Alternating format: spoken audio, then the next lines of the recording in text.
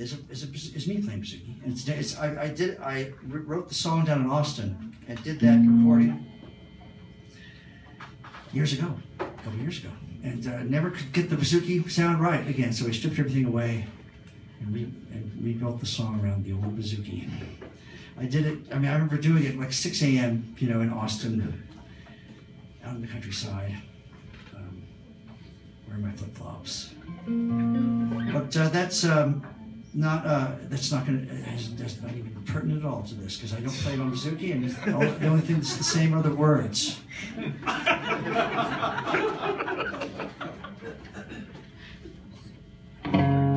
You do wake up sometimes thinking, did I really say all that on stage? You know, in the middle of the night, just the cold sweats. The answer is like, oh, I did say that.